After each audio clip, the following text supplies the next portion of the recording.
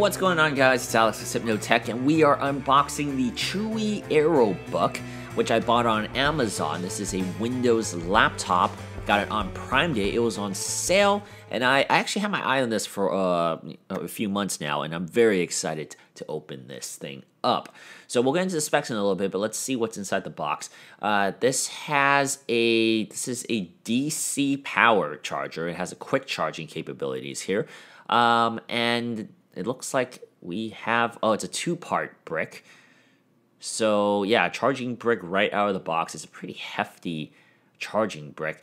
And there's actually something in this that we'll talk about in a bit, a secondary way to charge it. And here is the laptop itself. So once again, this is a Windows laptop. Chuwi's been around for a while. They make some really interesting, affordable laptops. And just right out of the box, this is a very clean looking device. It's not too heavy. It's only at 2.77 pounds, so under 3 pounds, which is good for a 13-inch laptop. The material, it's metal build, but it doesn't feel, it feels a little cheap, honestly. It feels a little bit cheap. It reminds me of like a Lenovo style.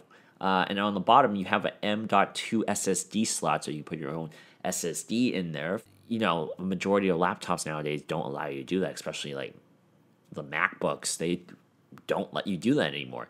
Anyway, there's a little bit of flex here and there. The laptop, like I said, it just doesn't feel too premium.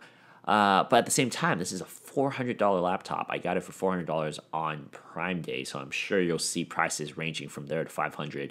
And for the specs, it actually is pretty darn impressive. It's a Core M3 6Y30 processor. This is a 2015, I believe, model. So this was in the MacBook 12-inch, the Asus Chromebook C302, and the HP Chromebook 13G1, which we've reviewed on the channel. Multiple ports on here. We have 2 USB ports, a headphone jack, HDMI, mini HDMI, and a USB-C and a micro SD card slot.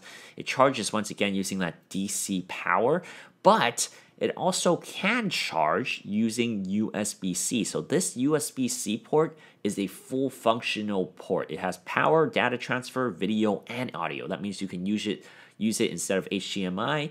You can use it to transfer files, and you can also use it to charge, which is kind of peculiar. Why did they need to throw in the DC power and the mini HDMI? I know some people like having those ports, but this is one thing I think Apple does pretty nicely. You know, they don't overstack things. It's not redundant.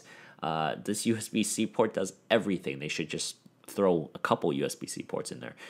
This keyboard also has backlighting, which is terrific, especially for a $400 Windows laptop of a Core M3. I'm very happy with that. This power button, though, is kind of weird. It has like a red border, and the texture on it is different. It feels like a fingerprint scanner, but it's not a fingerprint scanner. There is no Windows Hello on here. There's no Face ID or any verification methods other than your password on this particular laptop.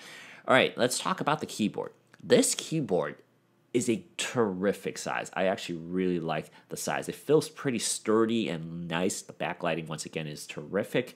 The keys, however, are a little bit mushy for my liking, but some people will like that middle ground between the clickiness and the travel on this keyboard compared to something like the MacBooks. I know a lot of people really don't like the butterfly mechanics, so something like this will really satisfy a lot of people. In my opinion, though, my personal preference, I think it's a little too mushy. But overall, I do like the typing experience, especially the layout. I think it's a terrific layout for spacing.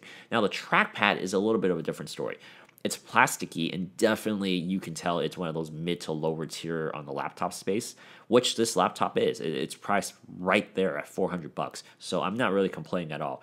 But the illusion of a premium MacBook feeling, because this kind of does look like a MacBook replica, it just makes you feel like it should be better than it is. But for what you're paying, this is exactly what you normally get in other laptops for this space, that $405 space, $400 to $500 space. So it's clicky, it's a little mushy, but it's okay, it works.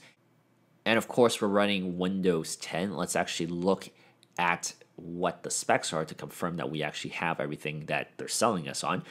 And indeed, you can see we are running that Core M3 processor, that couple years old Core M3 processor, and it seems like all the specs match up correctly. So we're going to talk about this a little bit later on too, but it's also not a touchscreen, by the way. This is not a touchscreen. So traditional laptop form factor the hinge does not stretch all the way around. It's not 360. This is traditional laptop at its core.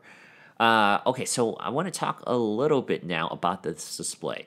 So this display, once again, it's a 13.3-inch IPS panel, and I think it just pops the colors really nicely for a $400 display. Like, in the Chromebook space, $400, you get a 1080p screen, kind of like what we have here. And I think this rivals a lot of those $400 to $500, $600 Chromebooks. And I'm actually really, really happy with this display. As you can see, the colors here are just, they work really nicely for an IPS display. And once again, this was $399. It was really affordable. Viewing angles are awesome. Really, it's awesome. I've had Windows laptops in this $300 to $400 range, and displays aren't that great. Okay, so lastly, let's talk a little bit about the performance. So I haven't really had a chance to play too much with it since this is a hands-on and unboxing, so be sure to come back for a full review. But initial web browsing and, loading up a couple YouTube videos and opening up like The Verge and Yahoo, where there's a lot of content that takes a lot of time to load, I do see some slowdown. And it's a little jarring at first, especially coming from higher end laptops like a MacBook or like Lita's previous review, which was the Surface laptop. You do kind of see a little bit of a slowdown, and it takes a little bit longer for pages to load. And when I compare this with other Core, like I said, I've used this processor, this Core M3 6Y30 processors many times. We've reviewed many laptops on this channel. Be sure to click on the links. I'm going to have them linked in this video. Those feel like they run better, but that's also because the OS is different. So I've had this on Chromebooks, and the Core M3 works really nicely on Chromebooks. This fanless processor is very efficient on Chromebooks because the Chrome OS operating system is just much simpler than what Windows is. Windows' architecture it's just much more sophisticated than Chrome. So there is potential there for slowdown because it's running Windows with this processor. And also the MacBook 12-inch that I had, I think it was the 2016 model. I thought the performance was actually really good, and I remember loading these pages much more efficiently. So I do think it has something to do with Windows and this processor just having to work harder because it's Windows. And that's to be expected because Windows is a very advanced operating system in the core of it. So, it's acceptable. It seems survivable. It's an extra couple seconds every single page compared to something like those other devices with the Core M3 that I was talking about. But regardless, I do think for $400, I'm really excited to just go through this thing, check it out, play some games on it, just completely explore what I can do with it. Maybe even run a few emulators. But I've always wanted a cheap Windows laptop with the best specs I could get. And this one right now, Core M3 for $400, I'm actually really happy to see this in the ballpark. So I want to check it out even more. So come back for our full review very soon. I'm Alex from Signal Tech, and I'll see you guys next time.